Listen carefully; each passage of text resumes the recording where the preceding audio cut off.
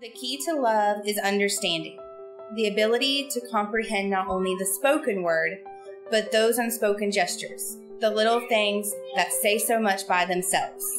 The key to love is forgiveness, to accept each other's faults and pardon mistakes, without forgetting, but with remembering what you learned from them.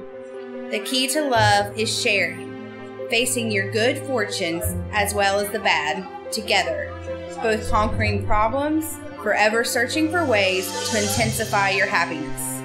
The key to love is giving, without thought of return, but with the hope of just a simple smile, and by giving in but never giving up. The key to love is respect, realizing that you are two separate people with different ideas, that you don't belong to each other, that you belong with each other and share a mutual bond. The key to love is inside us all.